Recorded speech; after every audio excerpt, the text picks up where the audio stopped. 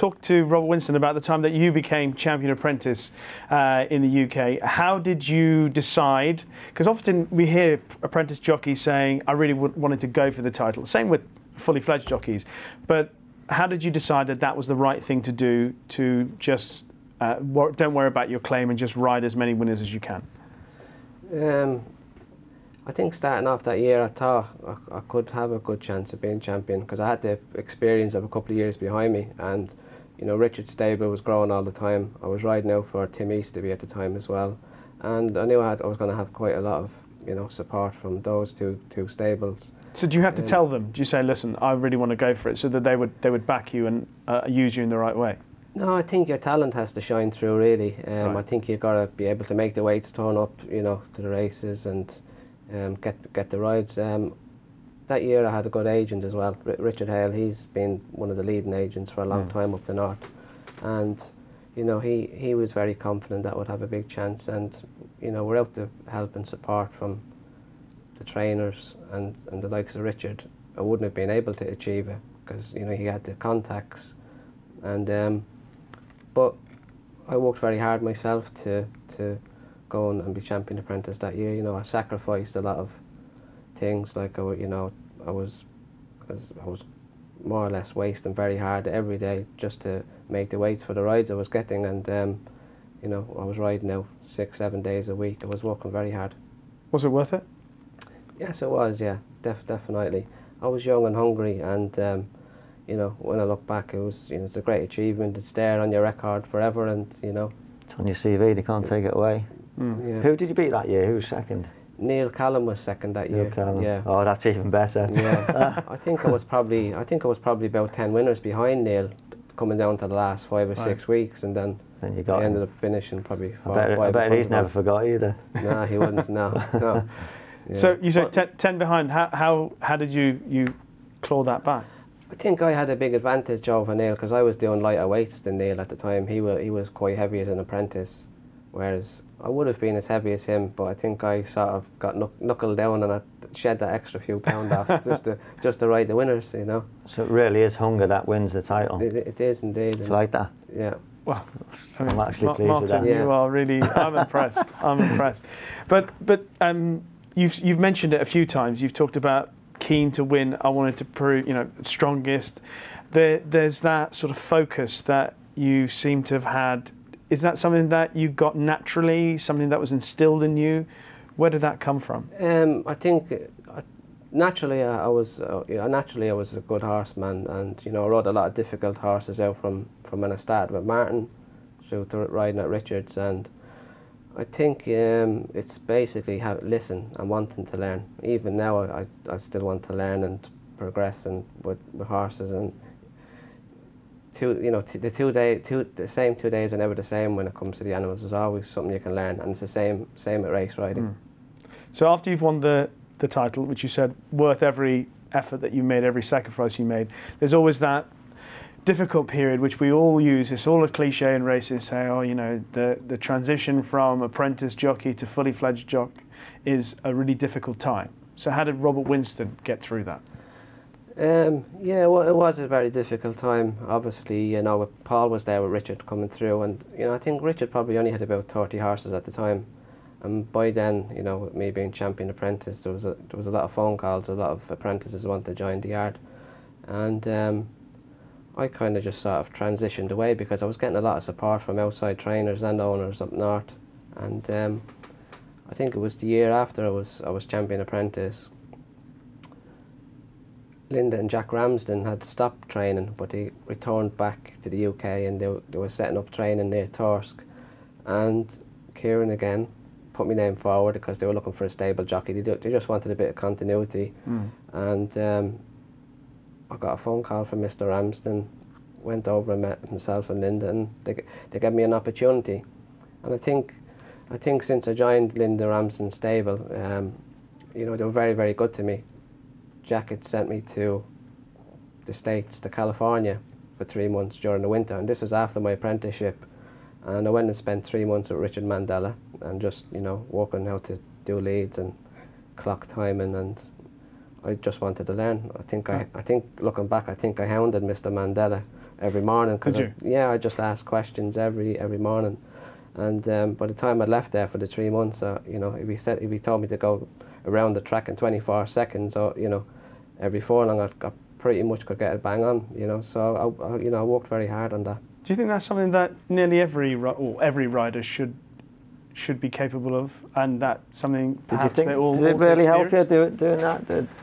Riding in America and learning the clock, as they call it. Do you think it helps you? Yeah, it does. Yeah, because you get used to the speed that you're going, and it's especially in sprint distances. Generally a sprint distance can be running between 1:10 and 1:12. You sound like you don't think that that's necessary, Martin. No, well, probably just because I never did it. But I don't know. I mean, what works for one person doesn't work for the other. But I've never been a big fan of it, because racing over here is nothing like racing in America. And I think you should know it in your head automatically. I'd rather get the feel for it than try and count the seconds. Do you not think, when we watch, as racing fans, we watch Steve Cawthon and Gary Stevens come over here, and they obviously were very good anyway when they came over, but they rode races where it seemed as if they caught jockeys napping because of how they were. Yeah, but you should be able to do that naturally without counting the seconds. I don't think Steve Cawthon was brilliant. I mean, slip anchor is a perfect example of what you're saying, but lots of other jockeys can do that without have ridden in America. That's just my feeling of it. I think you should have a feel for what speed you're going, and that's just a basic tool of jockeys should. But yeah, if that helps, a lot of jockeys have gone to America. Yeah, done it.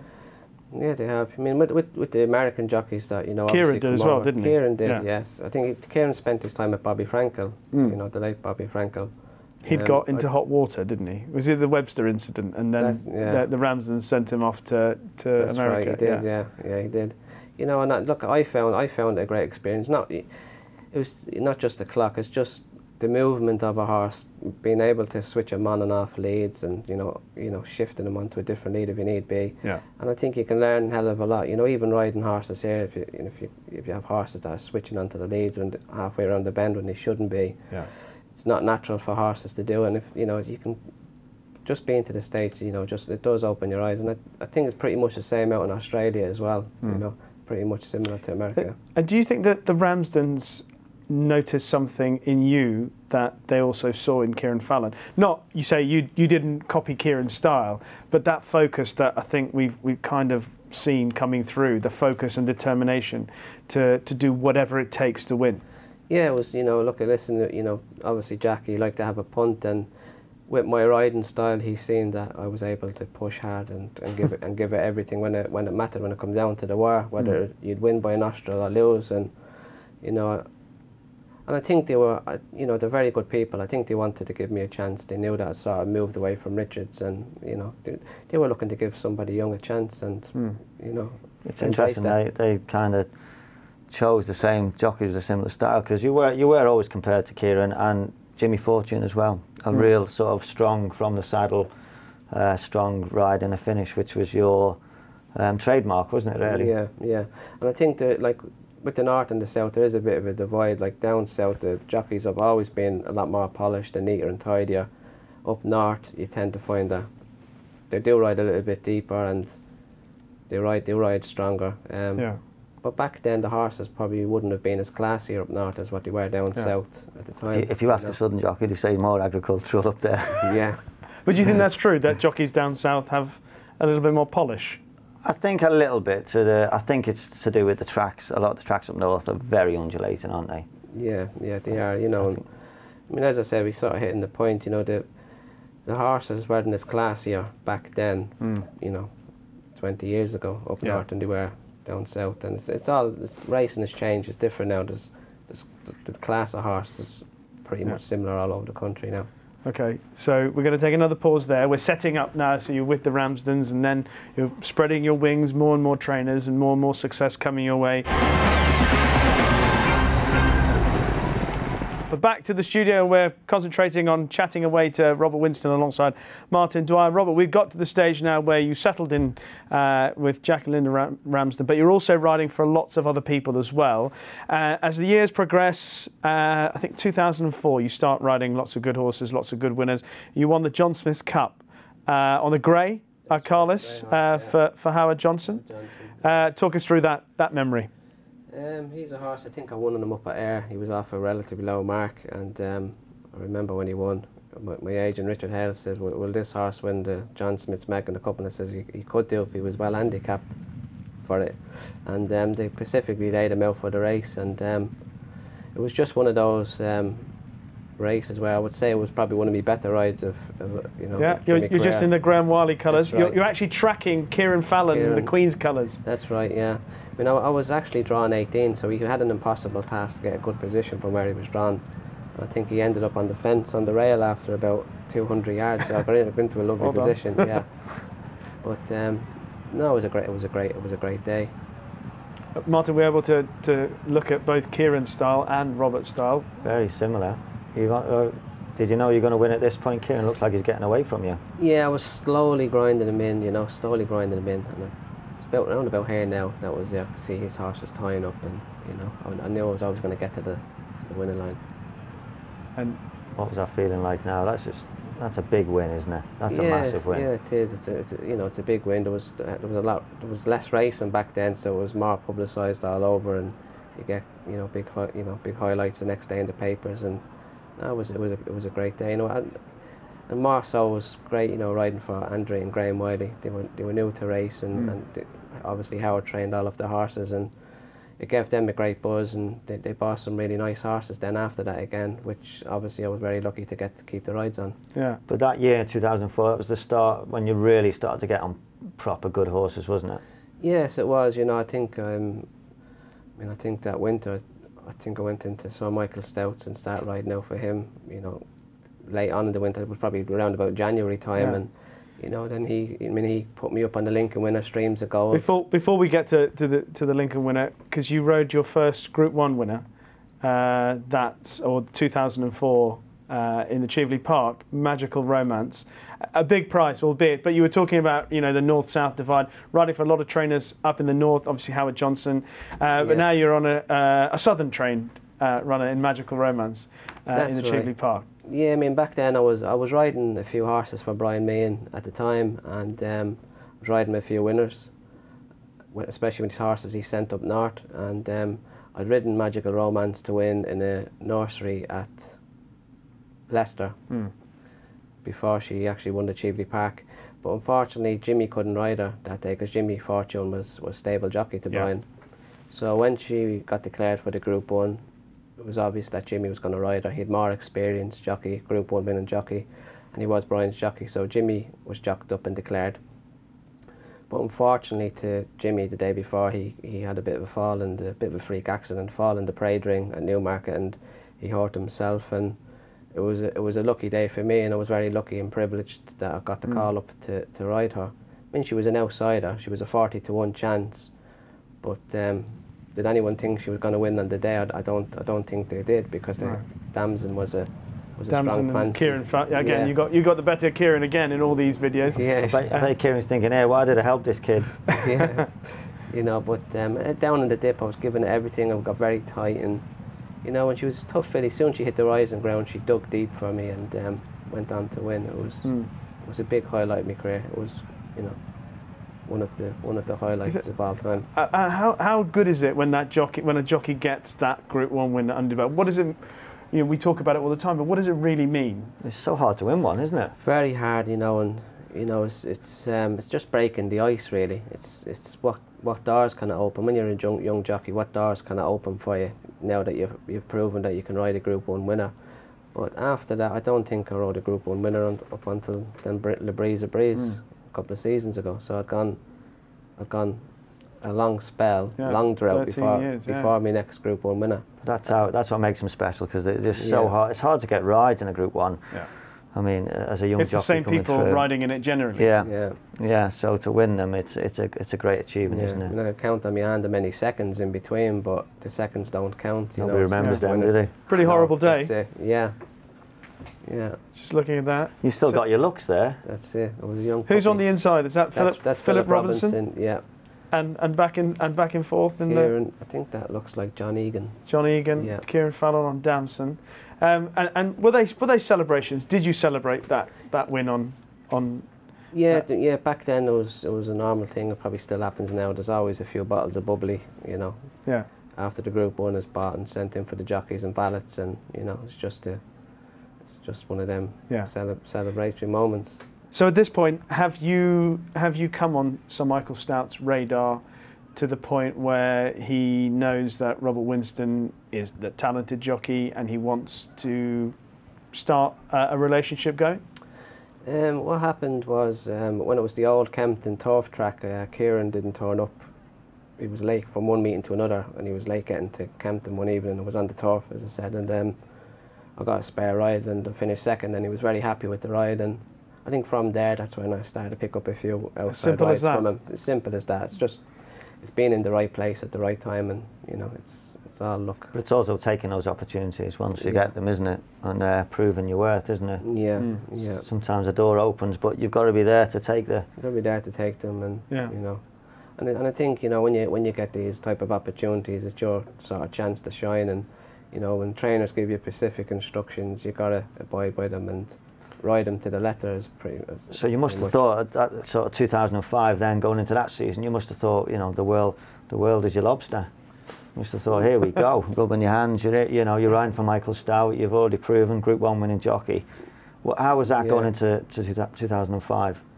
I think it was the year that Kieran became stable jockey to Aidan O'Brien and the Kilmore team. Right, correct. And so there was an opening there, you know, for Sir Michael Stout. Yeah. I think I was captured, a picture taken of me riding out on the heat, but I was only there because I put myself in that position. So you went to Sir Michael and said, "I'll come and ride out for you." I'll come in and ride out, and you know, and I remember Streams of Gold was entered in the Lincoln, and I had sat on him in a piece of work, Sir Michael, and I was having breakfast with him, and I would never normally ask for a ride, but I knew we would win the Lincoln. Yeah. How did you know? How did you know? You said over tea and toast. Yeah, because he was very well handicapped for it. I know he's a group horse going into a handicap, you know. And I asked him, I said, "So Michael, I'd love to ride Streams of Gold." And he looked at me with a smile and he says, "If you don't ask, you don't get." They were the words I got from him. He says, "Fair play, you can have the ride." You know, and you know, he went on and won, and that was sort of that. I think that was he bolted up really in that Lincoln. Yeah, he did. Yeah, group horse in a handicap.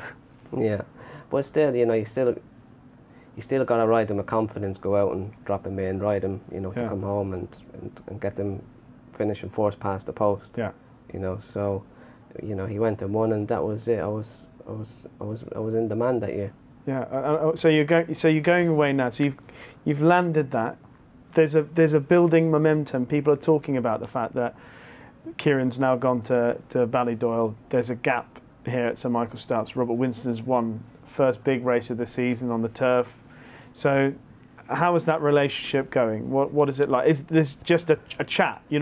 There's no formal agreement between. No, there was never any formal agreement. You know, I was turning up and riding out, and I was turning up at the races. I was riding the instructions. I was riding winners. Had a very good strike rate. Because Mick Cannan was still the main man he was going to for the Group 1 races. Yeah, and you know, and Sir Michael, I mean, he had, you know, I think it was Christophe Soumion had come from France. You know, he still had regular, you know, top race jockeys, you know, riding for him.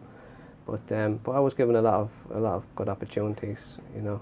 But you were in a great position, weren't you? Because you didn't have the pressure as a young jockey riding all the first string, the big races, but you were getting a good supply of decent horses to ride. You were riding for everybody that year, weren't you? I mean, that was when you were clearer, weren't you, in the jockey's table at that point, towards the end of the second half of the season, weren't you? Yeah, I think I probably had 10 rides for the Aga Khan that year, and I think about 7 of them won. I rode a horse called Ngari to win. You know, he won a handicap up at Hamilton. It might be in a listed race, but he went on to be a he was a top racehorse in Dubai, wasn't he? Yeah. Al Shamali and the likes of Jeremy. I managed to win on Jeremy, Red Blooms. A lot. I was very lucky and fortunate to get the leg up on some very nice Royal horses. Ascot winners that year as well. Yeah, I think it was Master Plaster that year. Master Plaster in Norfolk. That was up at York that year. Yeah, that was Howard Johnson's. You know, Graham and Andrea Wiley's. That was a great day, and I think the year after we won with South Central. Down at Royal Ascot, he won the Norfolk again. So in the summer of 2005, did you think Robert Winston was invincible at that point? I was close to your invincibility in your career. Yeah, I was riding high with confidence. My weight was very, very good. My weight was very stable, probably around about 8 stone 5, 8 stone 6. They were the weights that I was doing. But I was riding a lot of winners. There was times I was riding 5 winners a day. I was lying second, 4th second, quite a long way down with Jamie Spencer throughout the championship, and I think it was August when I had the accident. I think it was probably 2 or 3 in front of Jamie when the accident happened. So everything going swimmingly, and you're talking about being in the right place at the right time so often, and then of course there's the other side of the coin, the wrong place at the wrong time, but it is what it is. Yeah. You are riding Pearls a Singer at Ayr, and then there's an absolutely horrendous fall. Yeah, well, I mean, that evening, I probably, realistically looking back, if it was today and I had the knowledge, I probably would have, probably got off the horse, because I had ridden in the race or two previously, and my horse was slipping on the bend and I wasn't very happy. There was long lush grass, the horses weren't getting any grip, and but at the end of the day I was leading the championship, and we did have a course inspection and they carried on with the racing, and I was in a position where I had to ride really, because as I said, I was leading the championship by 2, and that was it. Which colours are you in here, Bobby? I'm second on the outside, I think. On the outside, and I haven't seen this for a long time. maybe you don't want to watch it. No. I'm surprised that you agreed to let us show it. But, I mean, it's just terrible. Oh. Yeah, so that's when I got kneed in the jaw from the horse, from behind. I think I would have got up and walked away only for that, kick into the face. So, if you don't mind, I mean, is it possible at all to recollect what is going on in your mind? If there's anything at all other than just complete shock and pain, I'm imagining. Yeah, well, I mean, I knew exactly, I knew everything what happened. I can remember it to this day. When I went down, I remember I actually hit the ground. When I hit the ground and I started to roll, I thought, right, I knew I was going to be fine. But then once I got that kick, I remember everything, the pain. I knew my teeth were gone, but I knew my jaw was one side of my face, because I did have an accident a couple of years prior to that, where I'd had 2 plates inserted into my jaw from a kick, in a haydock. 2 reins snapped in the race. I come out the back, but I just knew I was in an awful bad way then. I think I read somewhere where you said that the pain, you felt like you wanted to die. The pain it was like my head was going to explode. Yeah, I remember somebody come to see me at the hospital, and I actually wrote out something on a bit of paper to say, tell everybody that I love them. I don't think I'll survive. It was awful, really. But so it felt that bad to you. You really thought you were.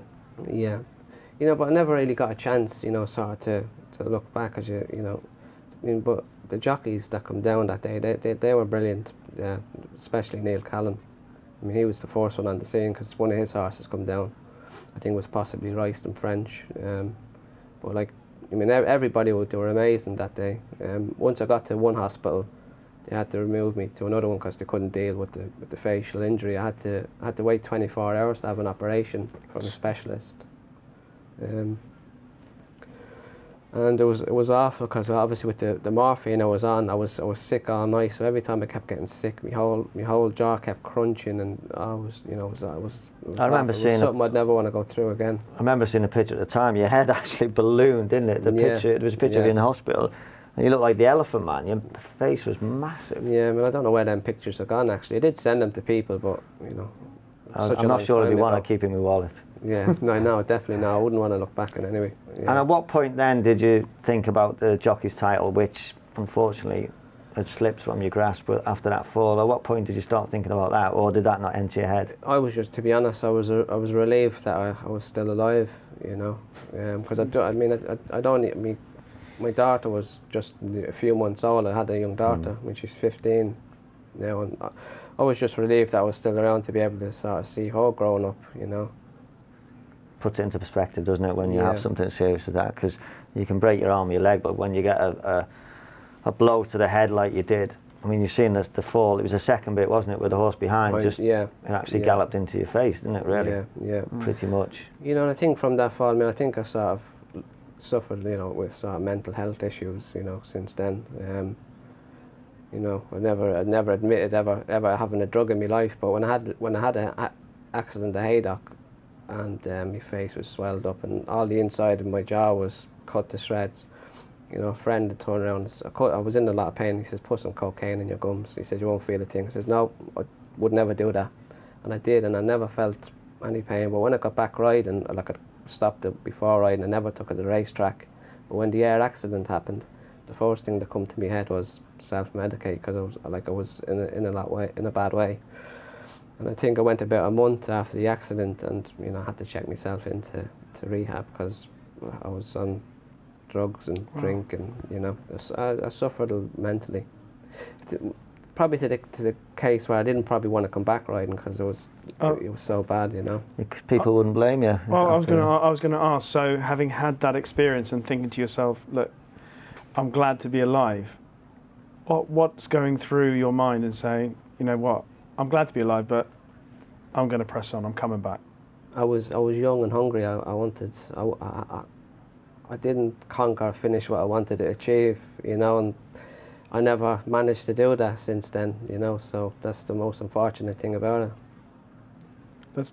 Let's take a pause there, because it's fascinating. I mean, we could just keep talking and talking and talking, but we've obviously got the racing at Dundalk. But it's a nice juncture. You're coming back, and we'll pick up your comeback very shortly. So you've had the fall, you've gone through an enormous amount of pain, recovery, you talked about addiction, checking yourself into rehab, and you're making your comeback because at the time you felt you had unfinished business. Correct, yes. It was, you know, obviously it was getting that taste of big race success, leading the championship. It's what any jockey aspires to be once they set off with a career. You know, I was champion apprentice, the next step was to be champion jockey. You know, I wanted to ride in Group 1s, the Derbies, the Arc de Triomphes, the American Breeders' Cups, you name it, you know. Brings us sort of back to the day when you look back at Pilsudski, when Wally Swinburne won the Japan Cup, you know, they were the pinnacle moments, you know, and it's what any young jockey aspires to be. Yeah, well, Walter Swinburne, obviously, he had that horrible fall in Hong Kong. The following year he came back and he rode Pilsudski to win the Breeders' Cup Turf. I mean, what was your inspiration? I mean, who did you look to? Who did you have conversations with to help you get back riding again? I wouldn't have said I had any conversations to get back riding again. Was this after the accident? It was, to be honest with you, it was very difficult getting back. You know, the first 2 or 3 weeks, you know.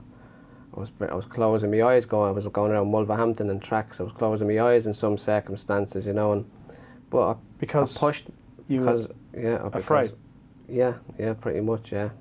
Because it was still very raw. I come back 4 months after I had the accident. It was a very short space of time to come back. You know, I didn't have any platform or grounding to come back, i.e. like treatment.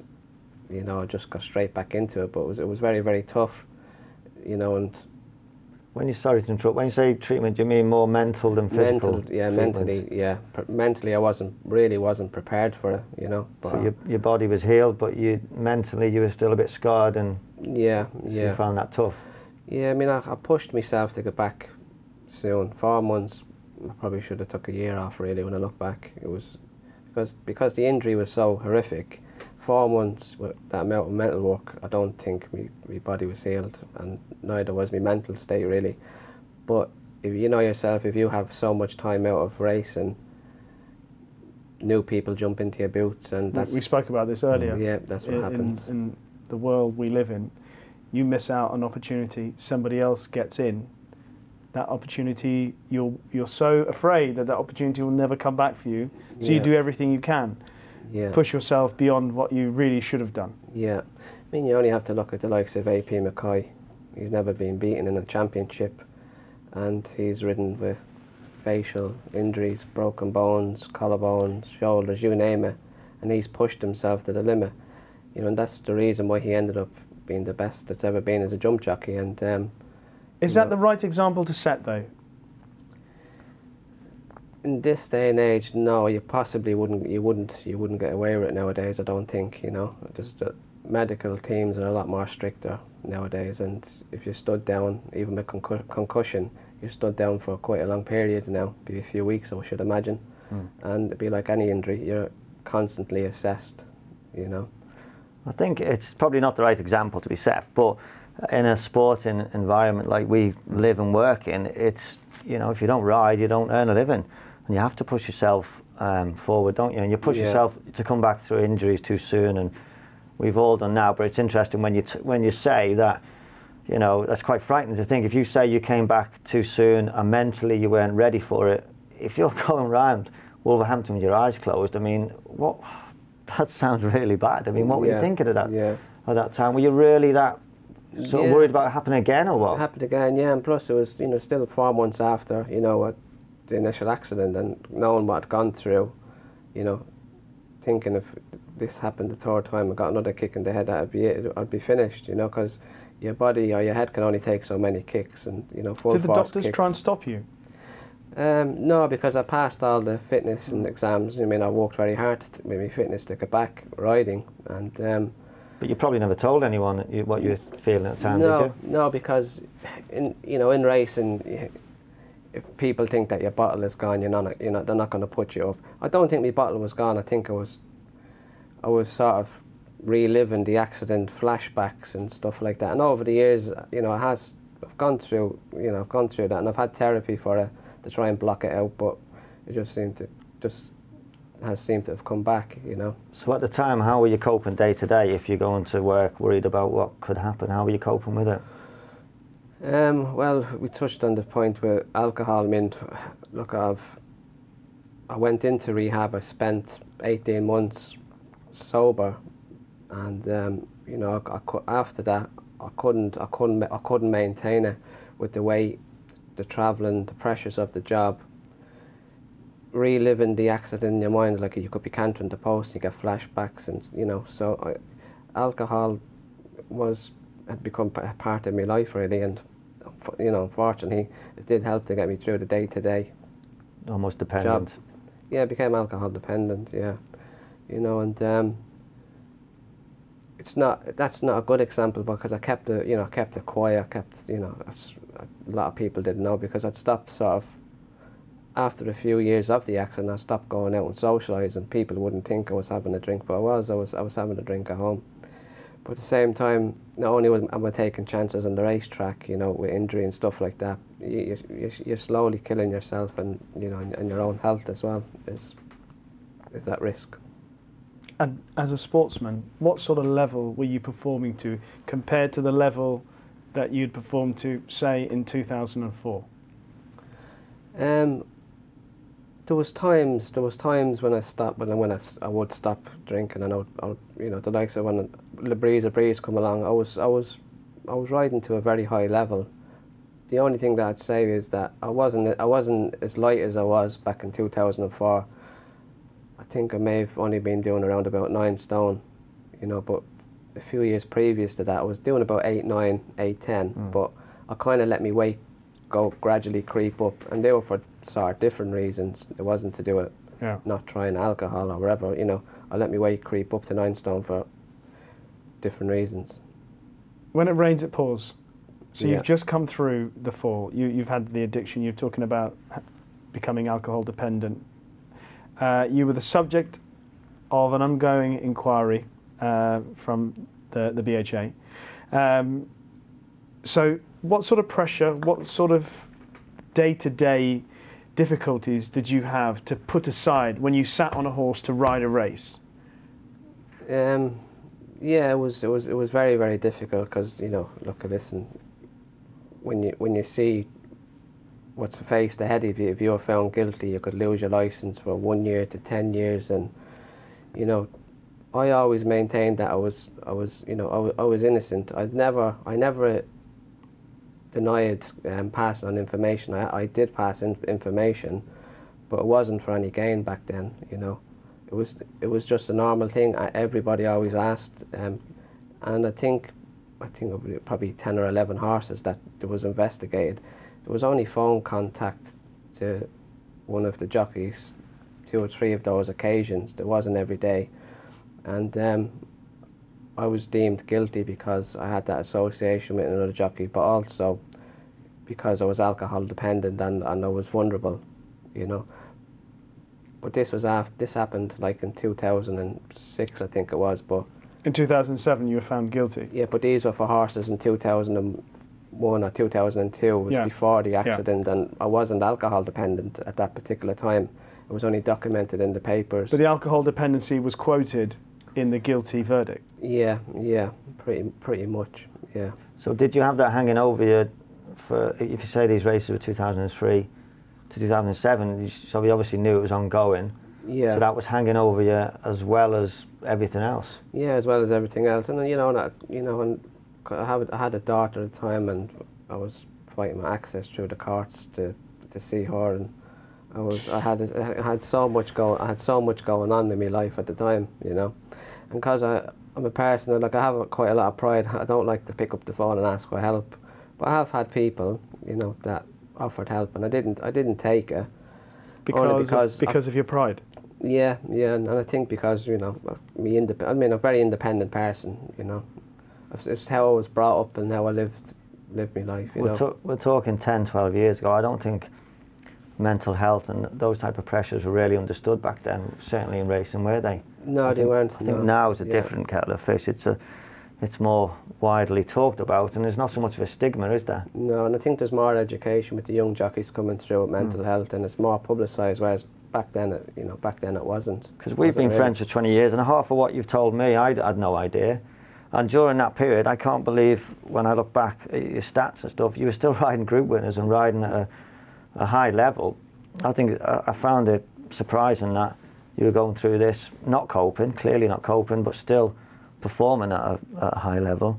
But yeah, it's interesting. So it feels like all that time, you know, I can only tell you what I'm hearing, but it sounds like you're just walking around with massive weight on your shoulders. A number of different things are weighing you down.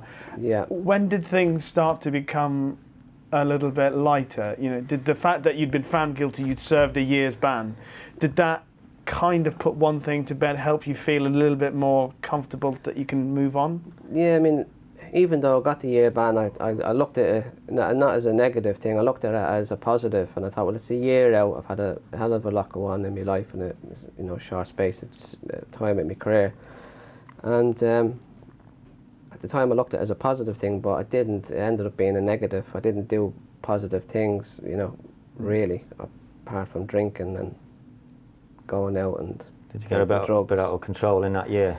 Yeah. I would say so, definitely. When I look back now, it's, you know, I would say just a bit out of control, really. I was, you know, for instance, you know, I was out in York one evening, and we all came out of a nightclub, and 2 jockeys was walking along the bridge, and they were saying, who'll jump in for 100 quid, and they were joking, and I said, I'll jump in for nothing. And he says, I bet you wouldn't.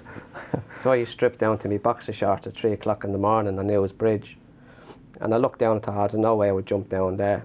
It was middle of the winter, and the police turned up, and they're walking along the bridge and said, come down, sir. And I says, I'm going to come down now, but one of them went to grab me, but my reaction was I just jumped, and halfway down before I hit the water, I thought, bloody hell, what have I done?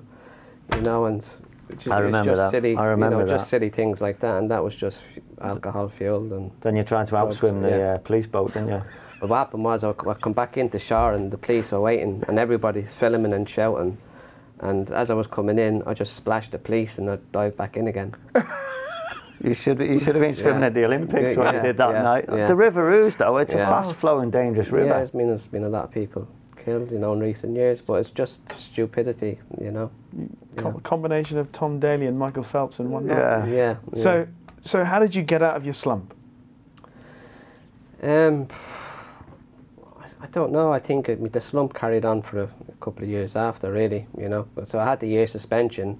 I come back and I tried to give it as much as I could and I think I rode about 60 winners the year I come back after the suspension, and that just, you know, that didn't fulfil me. But then I got myself out, I was riding out every day, and I got myself into a position where I was sat lying second to Ryan Moore, you know, in the championship, and the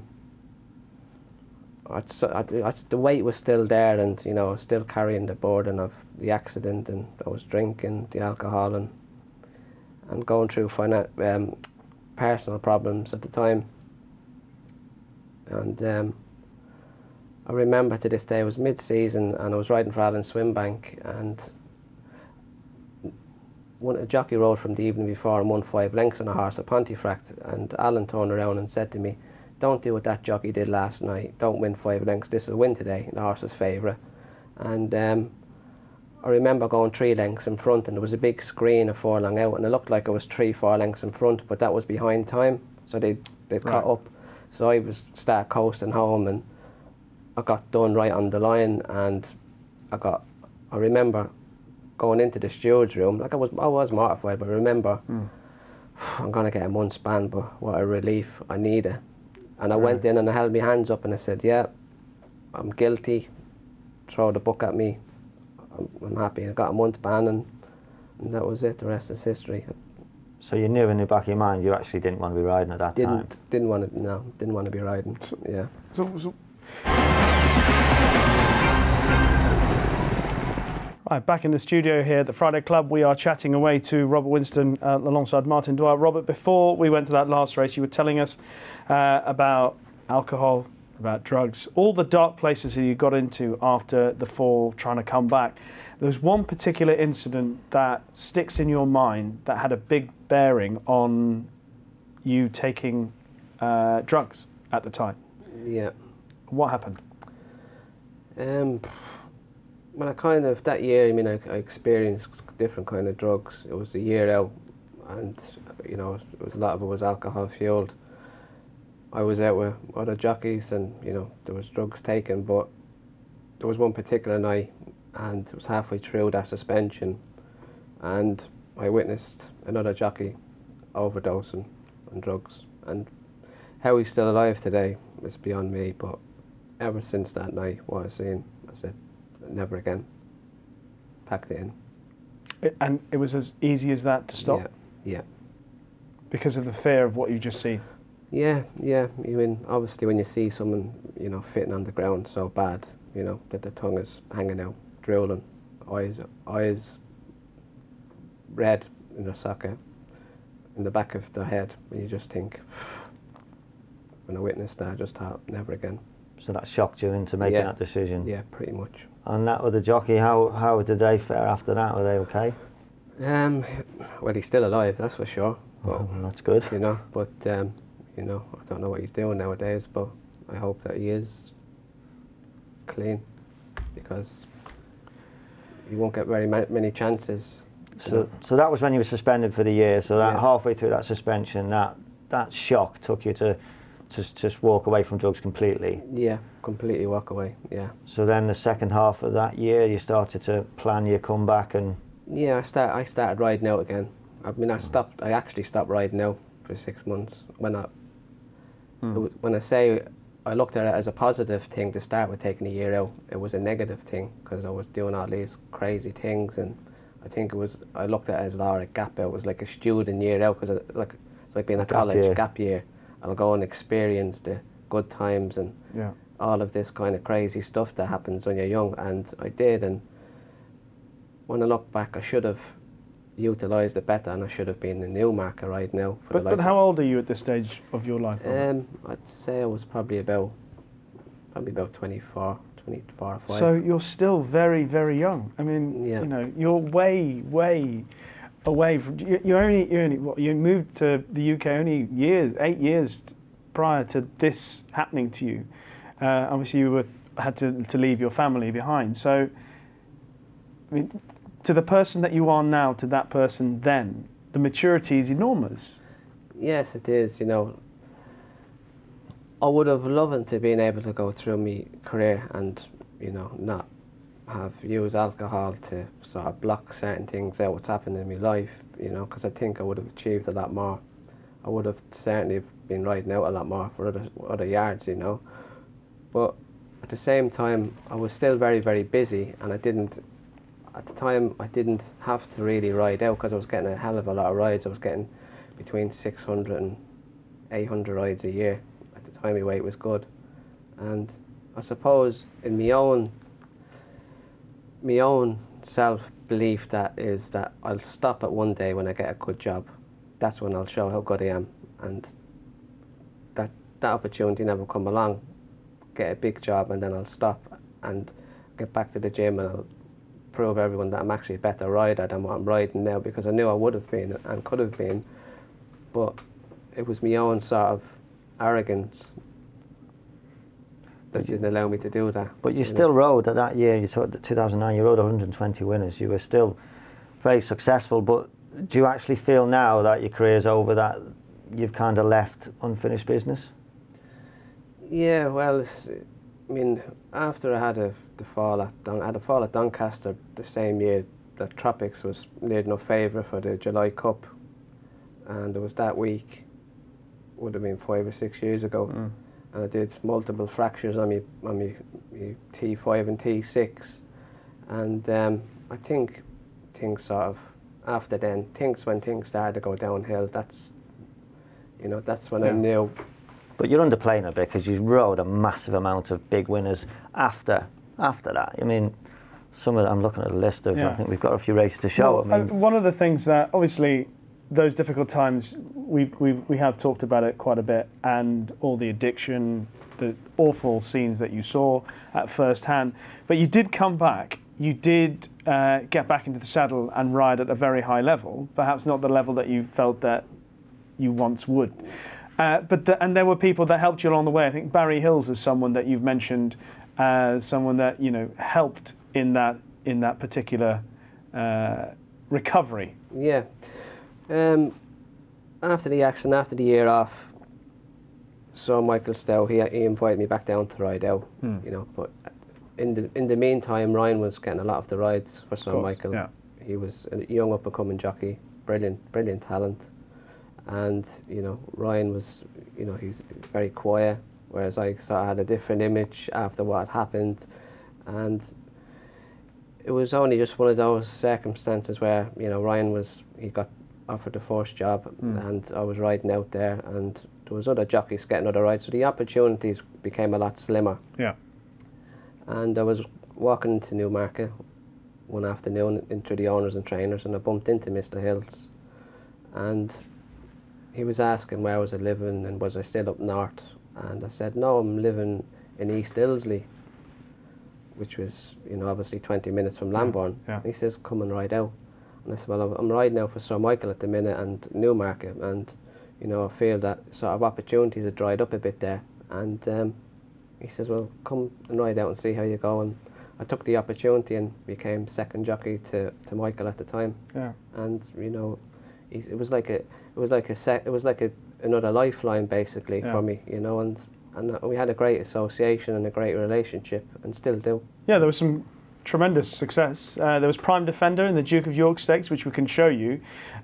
So during these moments, are you thinking, well, I'm getting there, I'm nearly back to my best, or are you thinking I'm not really at my best, but I'm on good horses? Yeah, I mean, I would say I was always 90% of the way there, especially when I was riding out, for Mr. Hills 2 or 3 mornings a week, maybe 4 at the time. I was fit, I was still doing a really good way, and I was in a good place there at the time, and I was taking every opportunity that come my way and grabbing it with both hands. But you put that down to your relationship with Barry Hill, because you've always got on with him really well, haven't you? Kind of, as opposed to not just a jockey and trainer, you've always got on well and had conversations with him regularly, haven't you? Yeah, for sure, and even with Mr. Hills, when he was poorly, he often rang me himself when he was in hospital just to kill a bit of time, and it was great, speaking to him, and he helped me enormously along the way, and I've had great advice from him. But all the years riding, when I went to Mr. Hills, I mean, I learned so much from him. He's old school. Yeah.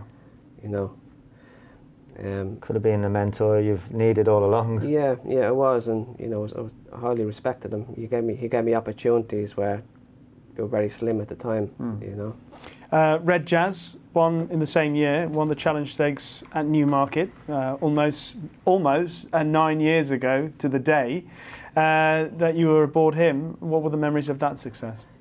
Look, it was great. I got the opportunity in a real good horse. He finished third in a Group 1 to Rip Van Winkle, what I can remember.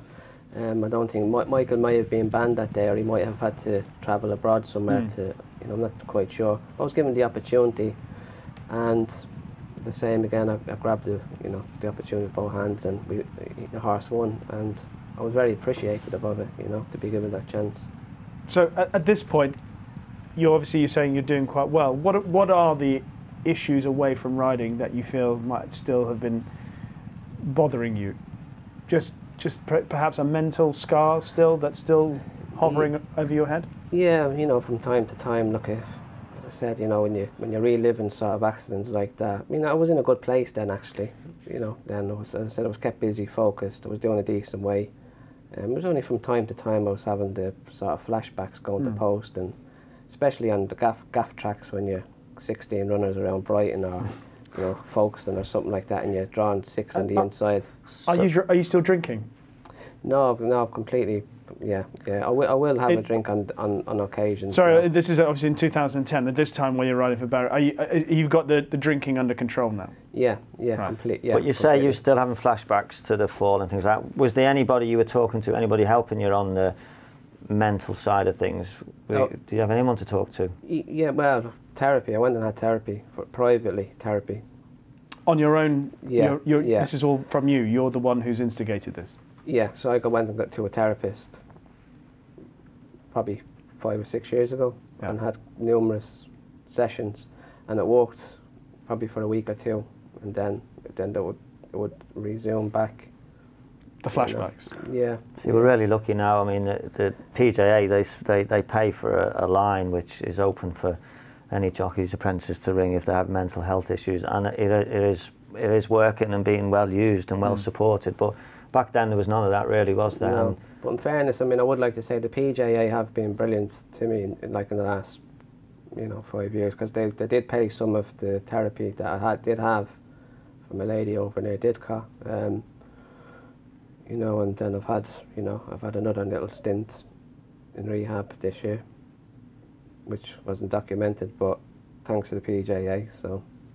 And that stint that you had in rehab this year, was that a contributing factor to the decision to call it a day? Yeah, pretty much. I think it was. Look, it was. I knew that the opportunities had dried up. I wasn't getting the opportunities I once was. I'd lost the rides on the Breeze of Breeze, and the Tony Bloom horses only through the change in management. And from here on in, I actually couldn't see another good horse coming along, and it just. I was hoping to get to the end of the year, but I couldn't cope with it. I couldn't keep maintaining it.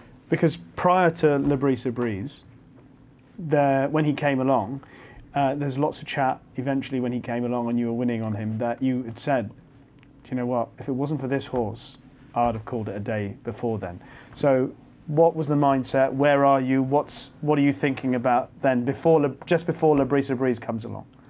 I gave me notice to Dean that year in January, because I'd like to say Mr. Yarrow, Michael and Heather Yarrow, they're one of Dean's main owners. They gave me a really good opportunity in the last 5 years riding for them, and I built up a really good association and relationship with them and with Dean, and that sort of kept me going for so long. But when you don't have like a Group 1 horse, it's and then rides are starting to drive, you're struggling with your weight, and you lose momentum. But I started to lose momentum since the Doncaster fall a few years back, right. And then it's just gradually kept catching up with me, and So that was 2 years ago, was it? The fall of Doncaster. Yeah. No, it would have been about 5 years ago. Oh, that far back. So the Doncaster fall has only added to the scars, really. Yeah. And added to the weight of issues that you had with the flashbacks, etc. Was that what was happening? Yeah, pretty much, yeah. Up until, and I was sort of still on and off, using alcohol to get through the days, the stressful days, and my weight wasn't great, but at that particular time, but I was in a sort of mentality where I didn't really care because I knew my time was coming to an end really. But I was just pushing and trying to hold on to what I had, you know, because it's been my life for 23 years. I didn't want to let go, but I think when it's affecting your family life and your kids, and you know, you have to think, right, enough is enough. And I was going to ask you about that, because obviously that's a very personal thing, and you don't have to talk about it if you don't want to, but all the way you've spoken about obviously yourself, but there are people around you, which is something that we don't often think about because we only know the principles, you know, whether it's Robert Winston, Martin Dwyer, whoever it is, Frankie Dettori. We don't often think about the people closest to them who are affected. So you mentioned your daughter a while back, you know, she was young when obviously you had the accident, etc. I mean, was it easy to maintain the role of being a father through all these issues that you're having? No, not really. It's been tough. I mean, the daughter, she's 15 now. She lives in York from a previous relationship, whereas with my current partner, fiance now, Victoria, we've got 2 children. You know, Lily's 7 and Joe, he's 4. And I think it's been tough on them the last 3 or 4 years. You know, seeing their dad struggling with his weight, drinking excessively, being grumpy, moody. You know, when they hear like the dad, this has only happened in the last few years, sort of eating the tea with them, then going back and vomiting, and then they pick up on it, and it's affecting them, and then you just, you know, everything sort of, you have to look out for their best interest as well, you know, as well as my own health as well. So that played a part on your final decision. Yeah. The impact it was having on your family. Yeah, it was having a massive impact on them. You know, and because you're in racing, you're just living in this bubble, and you're self-consumed about your day-to-day job, and you're wasted, and you're travelling in the car, and you speak to owners, and everyone thinks, oh, he's a great fella, he's lovely, but you go home and you'd be in a bad mood because you've obviously been up riding out, you're tired, and I'm never in a bad mood. My wife can testify to that. Never. I don't believe that. She was very keen for you to return to the Friday Club, is all I'm going to say. But we have had, you know, messages from fellow professionals who have been saying, Rachel Neller, for example, says, anybody thinking jockeys have an easy life should watch the interview. You know, Callum Shepherd has said, if the phrase "you never know what's going on behind closed doors" could ever be shown to be more apparent, it's quite remarkable what Robert was able to achieve consistently going through what he did. I mean, Martin, as a fellow professional, you know, Callum's sentiment about, and you've kind of touched on it, you know, he has achieved an enormous amount. But he's not the only one out there doing this. I mean, obviously he's achieved a pretty decent level. There are others who are going through the same, doing it at a slightly lower level, which could arguably is even harder, because at least Robert had the reputation, I guess. But what must the problem be like out there for? It's as we've already touched on. I wouldn't say it's easier now, but it's more understood.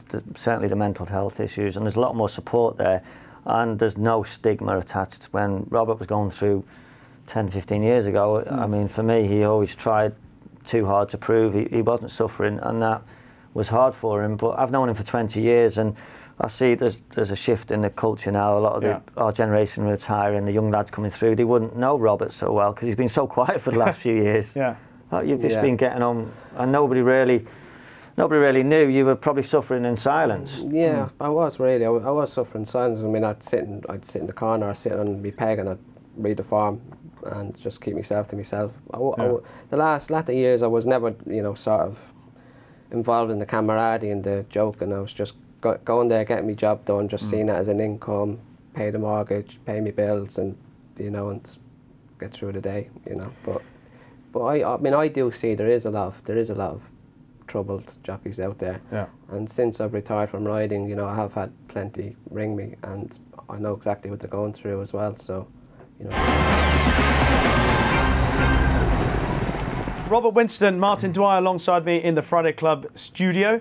Robert, we've talked about a lot of dark times for you, a lot of tough times, extremely insightful and revealing. But let's talk about some magical moments. And there's a grey horse called Le Brise Brise, who I'm sure is very, very close to your heart. You won the British Champion Sprint on him on Champions Day at Ascot a couple of years ago. Quite magnificent, the way this horse improved through the handicaps. But you can talk us through what this was like winning on Champions Day. Yeah, look, he obviously had the soft ground that day. There was a really strong pace and strong field as well. Strong field, you know, the Tin Man and Harry Angel. Yeah, you know, and look, he's a horse that actually thrives when he gets to Ascot. For some reason, that last furlong up that hill, he takes off. And everything just fell right for him on the day. Going into the race, we knew he had a big chance because his work had been really good. I sat on him a week before, went down to Dean's, and I never had to feel off a horse like. And I said to Dean, "That's it. He's ready. No more work. He's keep the lid on it." Yeah. Dean did exactly that, you know, and produced him and got him there in tip-top shape on the day. And what did it mean to you to be back in the Group 1 winners enclosure again? It was a big relief because what he did was he proved me right, because from day one I said he was a Group 1 horse. From the moment I sat on him, you know, when Dean showed me his pedigree, his form when he first got him, I actually looked and I says, oh, he could be a John Smith's Magna Cup, because he was second over a mile and won in his previous start there at York. And when I sat on him, I just thought, this horse has got speed that I've never sat on before. He was lighting the gallops up. Yeah. You know, and that was it. He won at a mile. I think that was his start-off run at Wolverhampton. And then he was mapped out then for the Royal Hunt Cup. But unfortunately, that race he was drawn this side and he was drawn badly. He finished second. And then I was on to the Giggy set, I think it was, handicap at Ascot, and he was fancied enormously to win that, and he pulled it off. Impossible task from where he had to come from. Yeah, and did you not win a Leicester for that? Le Brise Brise won it, it wasn't me. he got me out of the... You obviously collected it on his behalf. On his behalf, because he got me out of trouble. Was that for Ride of the Year? Yeah, that's right, yeah. So... that must have been satisfying. Yeah. Here we go. You know what there's a leading question. No. Martin Dwyer here. Talking about Robert. Yeah. No, but to win a Leicester for Ride of the Year, voted for by all the other jockeys. No, but to win a Leicester for Ride of the Year, voted by all the other jockeys. Yeah. It's all about you, or what? We can let. Yeah. That's it. But I mean, it was one of them circumstances. I knew I was in trouble, and I knew if I moved left or right quickly and got him off balance, that's it. He wouldn't win. So I sat quiet until the opening come, and that was it. The horse was away. He just sprouted wings. Yeah. But he proved me right. He demonstrated he was a Group 1 horse on that day in a handicap. And but it was good timing. You know, you rode him. You don't win a Leicester unless you've given a horse a good ride. No. I won 2, by the way. You know, but it was a good teamwork from Dean, the management. You know, it was great. It was great teamwork from You're getting really well with Dean, don't you? I mean, you've had a good link up your last 5 or 6 years, really, isn't it? Yeah. Dean. I picked up a spare ride actually at Sandown one day, and it won Tequila Bay, I think it might have been called. Yeah. And then when I was based up north, I got the call up off Dean. He put me on Serious Prospect, it was Mr. and Mrs. Yarrow's horse, and Tropics, and he was a handicapper. Both horses, Sirius won a listed race that day and Tropics won the feature handicap, and that's where the relationship built from there on in, you know. And he's one of my favourite people, Dean Irie. Do you know why? In one interview with Nick Luck, he referred to Nick as Rishi 3 times. Yeah. Really? And I could see Lucky smirking on each occasion that he mentioned.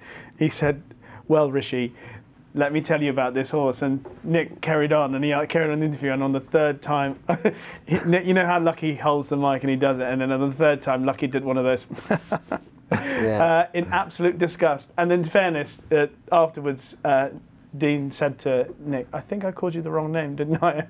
Lucky pretended to laugh it off and then came storming into the couldn't wait to tell you. and said, "You never breathe." He's such a gentleman, isn't he? He's so easy to deal with, so easy to go on. He's a great friend of mine, and I'm gonna look, I miss riding from him enormously.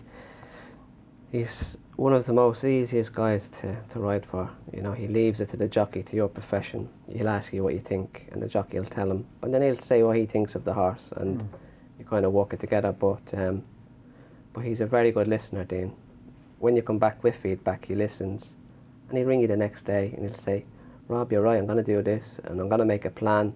And he goes through everything with fine detail, And with horses' welfare and health, he's right up there. He's leaves no stone unturned. If you tell him a horse needs scoping, he'll scope it. Yeah. And he'll ring you himself and tell you how it went, whether it was good or bad. He keeps very informative. He keeps his jockeys and his staff very informative. He's always a pleasure to deal with. But obviously, you rode Le Brise Brise in the Tony Bloom colours, and through that, obviously, you rode for Tony Bloom, and you rode Withhold. Who of course turned out to be a very good horse. So what was the experience like riding as the retained jockey for Tony Bloom? Did you enjoy that? Well, I wasn't really retained. It was just sort of like through the manager agreement. At the time. It was gentleman's agreement. Things had gone very well with Le Brise Brise. They were happy. And of course I was given the chance on Flame and Spear, which Flame and Spear was with Kevin Ryan at the time. And he won a couple of nice handicaps up at Newcastle. And things sort of progressed from there. Then I got the leg up on Withhold. The first day I rode him, I finished third. So I finished third at Newbury, a mile and a half. He was off for quite a while, and he needed the run. And then I come to the Zazara, which where he was a major fancy going into that race. Yeah. And I could have, if I really pushed to do the 8-9 that day, I would have done. But I felt it was unfair to be wasting and not be able to give the horse the best of my full ability at the time.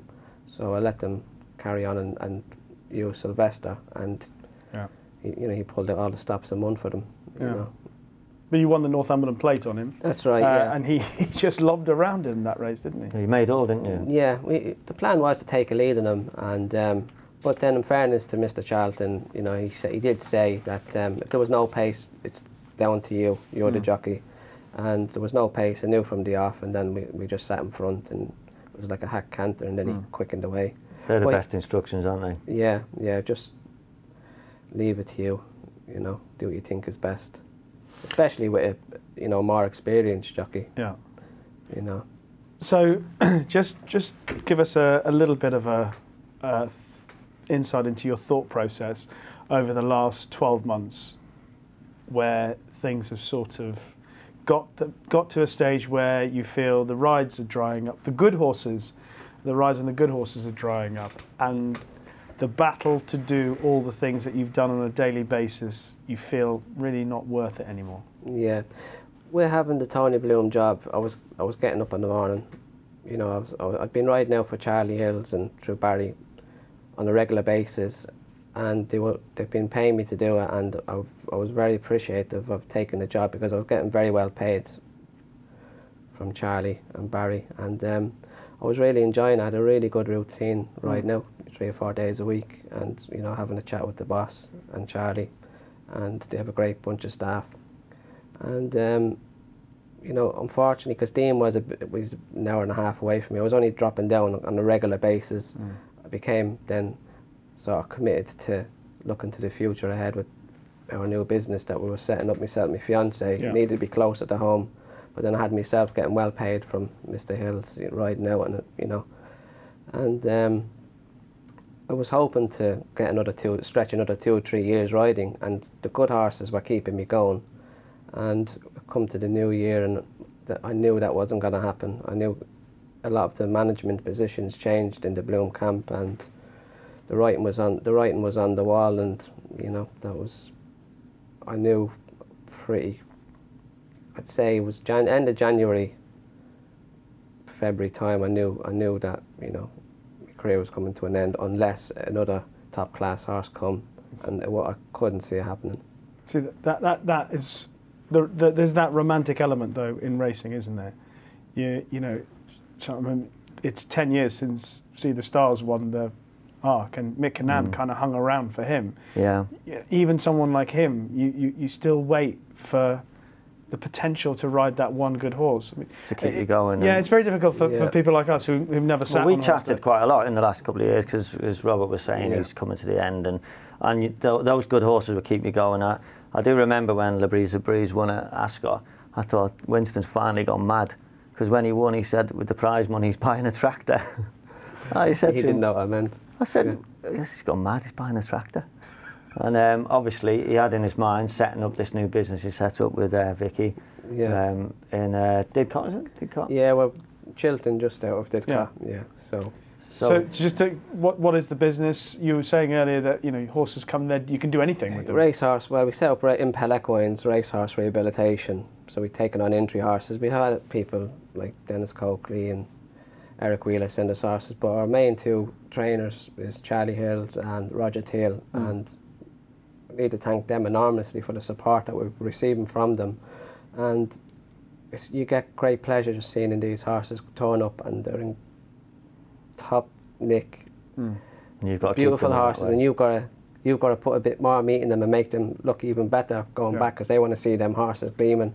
And it's been going really well, and they've been very, very happy with the horses going back, and we've been getting more support from them. And we're boarding some brood mares now for a couple of owners, and we have an owner from Dean's, Gwyn, and it's just going from strength to strength, really, and I'm really enjoying it. I'm probably working harder now, more than what I was. Well, I rang you one morning last week, and he was in the paddock doing something, and he was grafting away. But I've never heard you so happy for years. Poo picking is therapeutic, so anyone who says it's not, it is. I mean, I spent doing it every day. You're doing it for yourself, your own business, and you've got something. And like you say, you had the foresight a couple of years ago. You won a Group 1 at Ascot. We've just seen that, and the prize money gone straight into buying a tractor for the new business. So, fair play to you. You've got out on your terms. You've got something for the future. You've been very candid tonight, Robert. You've talked about a lot of things that for a lot of people wouldn't have known about before. So, okay, yes, you're retired now. You can pretty much say whatever you want, but that's not the only reason why you've been so candid. We were chatting a few minutes ago, and the thing that struck me was the fact that you said you perhaps couldn't tell people in the past when you were riding because you were worried about people judging you. Just worried about being judged. Like even with the drug issue, I think I probably mentioned it in an over-the-phone interview at the races. That's the only time I'd ever mentioned it in my whole career, my whole life. But now I feel I can open up because, there is a big problem where at the moment, and we see jockeys being banned recently, and it's more of a problem than we think. But there's obviously underlying issues with the with the workload with jockeys, with the wasting, the pressures of being jocked off. Racing has changed. If you don't have a stable job, you're very lucky to stay on the same horse twice, and mentally it affects jockeys. Coming through, and it is very, very tough sport. It is, and even the jockeys at the top, it's tough for them because when they're there at the top, it's staying there. It's tough staying there. There's a lot of knocks even though you are at the top of your game. Do you feel that you can help? Well, yeah. I mean, since I sort of packed in, I retired from the saddle.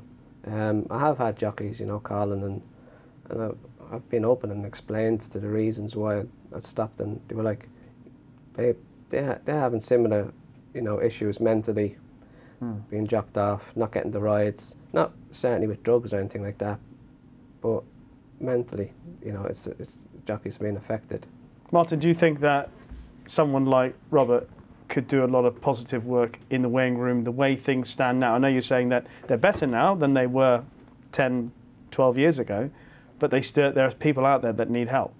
Yeah, definitely, because it just goes to show that there's no stigma attached, and everybody suffers from time to time with certain issues. And Robert coming out and being so open and honest tonight has really shown people, because he's a tough lad and always has been throughout his career. And everybody has weaknesses and struggles with the pressure that are on jockeys, especially young jockeys coming through. And Robert's in a good situation because he's been through many problems and come out the other side. So hopefully it can inspire young lads to come out and talk about it.